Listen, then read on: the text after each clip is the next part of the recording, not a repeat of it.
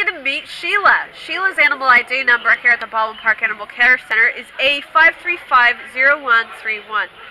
Sheila is a 6-month-old puppy. She is a cross between a Labrador Retriever and we think maybe a Heeler. She is got this beautiful brindle coat. She's spayed. She weighs about 51 pounds. And she was brought to the shelter on 131 as an owner surrender out of Azusa because unfortunately her owners had too many dogs. So what would you like to say about Sheila? Well, she's a diamond in the rough. She's just a wonderful dog, but very, very scared of all the noise at the shelter. So that's why she'll look scared when you see her. But she seems to get along with dogs. She seems to tune into people who tune into her.